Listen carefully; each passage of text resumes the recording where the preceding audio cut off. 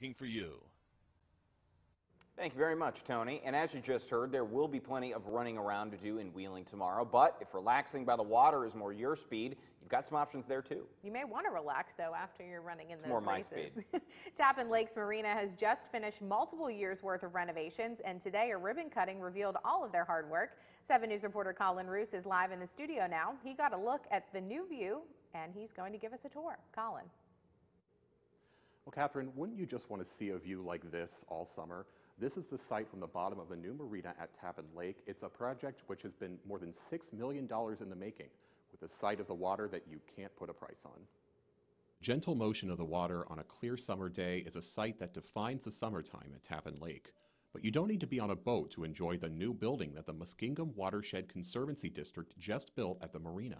They cut the ribbon today on a new 2-story building to serve as a meeting site for lovers of Eastern Ohio's natural beauty. The new second-floor restaurant and bar doesn't just have a view of the lake. It allows diners to feel the cool breeze out on the deck. And downstairs, the new service counter has fuel and boat rentals that can be done right out on the dock. The district says anyone who pulls up to the marina will have quick access to whatever they need. And the opportunity to enjoy a nice meal over the water. It's a beautiful view, and so it's just a great hub for people to come and enjoy the resource that we have. And once you're done having lunch or enjoying a boat ride, the marina also sells items that are essential for a day at the lake, like bait and tackle. Efficiency was also key in the design of the new building. LED lights have been installed on the inside, along with a geothermal power system. More docks are also on the way to accommodate the campers and fishers who are drawn to the 399 horsepower lake.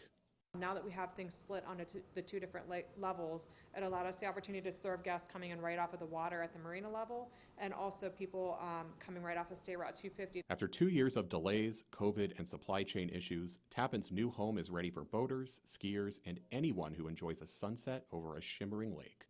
Reporting in Harrison County, I'm Colin Roos, working for you. The renovations also include a partnership with AEP Ohio and the advocacy group Clean Fuels Ohio. There are now these stations in the parking lot for hybrid drivers to charge for free. They say it's a start at putting together the infrastructure in rural areas for electric vehicles. Live in the 7 News studio, I'm Colin Roos, working for you.